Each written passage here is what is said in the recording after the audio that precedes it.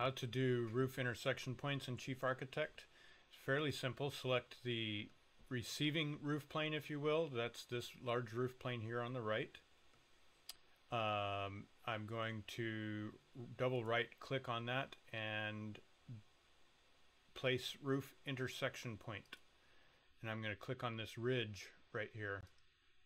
And that puts a temporary point right where this ridge meets that roof plane in space. You can see that happening right there. So I'm going to do the same thing.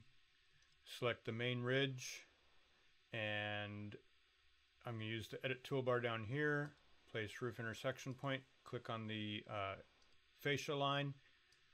Now this is forward of the fascia line, so I may just break this with the number 3 key and format that. Hope that helps.